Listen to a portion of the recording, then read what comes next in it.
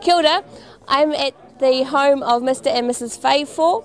Their house is the 100,000th house to be insulated under the Heat Smart scheme. It's a scheme that was developed by the Green Party.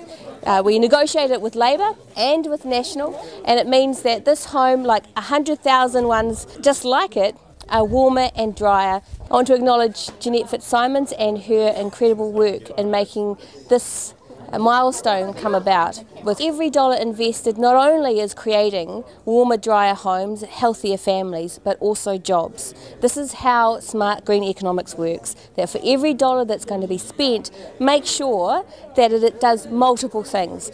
Job creation is so important at the time of a recession. Keeping our families warm and dry is so critical for our health, and making sure that homes are cheaper to run, electricity bills are cheaper, is really important.